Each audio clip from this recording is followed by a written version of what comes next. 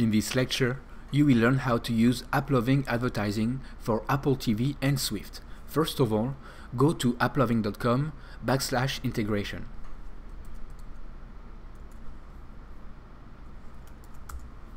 Once you're there, click on TVOS and TV SDK integration, and it says download the latest SDK, so go ahead, download it and untar it and unzip it. Alright, now you should have a folder, and once you have that folder, just make sure you know where it is.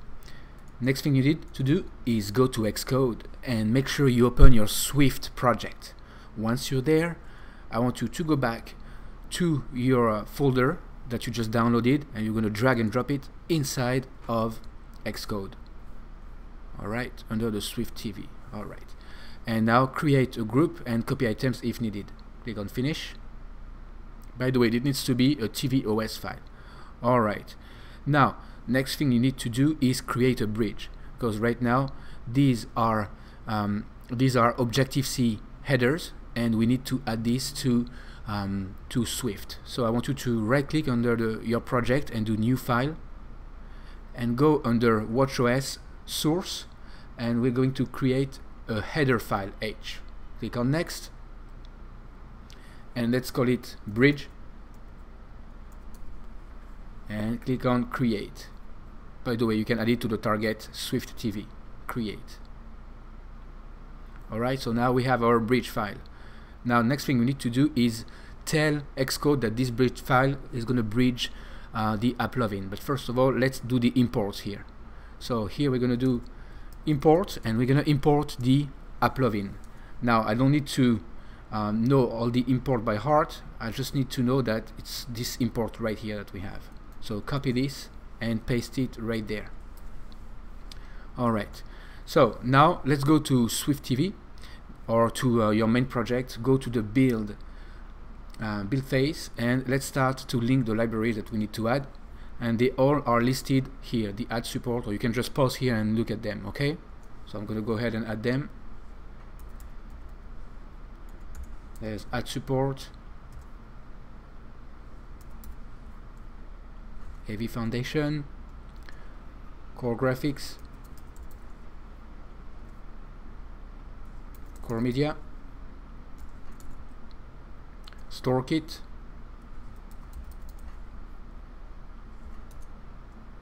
System Configuration, and the last one, UI Kit. Alright, now next thing you need to do is add your Applovin SDK key. It's right there in a tutorial, so you can just copy this one, and let's go ahead and add this to our info file. So go to the Swift TV and click on info, and at the end or anywhere click on plus and add Applovin SDK. Now right here, paste your key. Alright, Command V to paste. Now make sure that the Applovin SDK key, actually I think I'm missing key at the end. There we go, and let me double check the exact name. The exact name should be right up top, right here, Applovin SDK key. Alright, so copy this and paste it right there. Alright, so make sure you add that.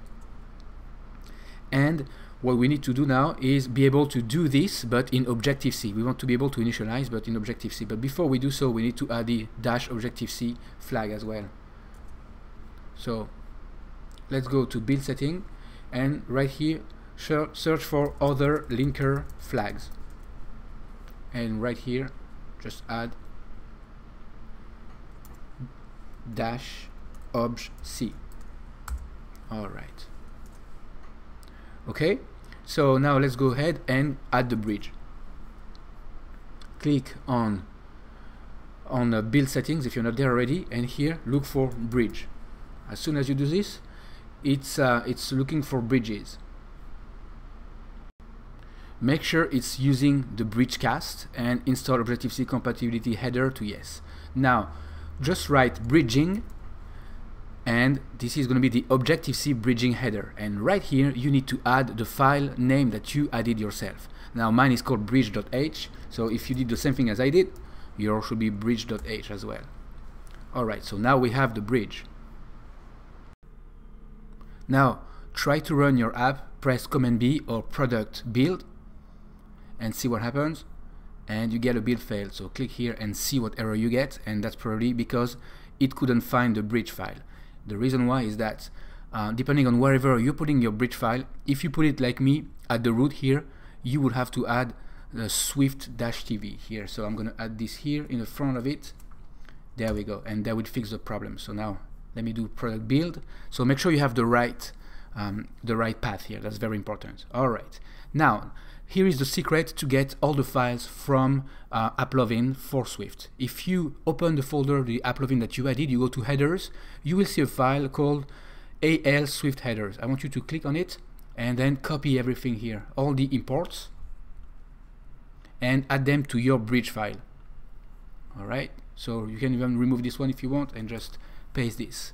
All right. Now build again, product build, and see if that works. Excellent. Now we can finally add the initialization for the advertising interstitial or video. So let's go ahead and go to the appdelegate.swift, and within the application did finish launching, let's try it out. ALS, and as you can see, everything appears here. So now what we need to add is from the documentation you will see the AL SDK Initialize SDK. So let's do this in Swift now. ALS SDK dot Initialize SDK. All right, and you could put a semicolon or not. You know, you don't have to, but I like to add them. Now, if you want to show and add, you have is ready for display, but we're going to use this kind of if statement right here, but we're going to write the same thing for Swift. Okay. All right, so I'm going to use that inside of the view controller.swift. In the view did load right here, I'm going to do if, and I'm going to write ALS, so the AL interstitial, so AL interstitial add dot is ready for display, and here we're going to display it by doing the show. So AL interstitial add dot show. Alright, so anytime it will be ready, it will show.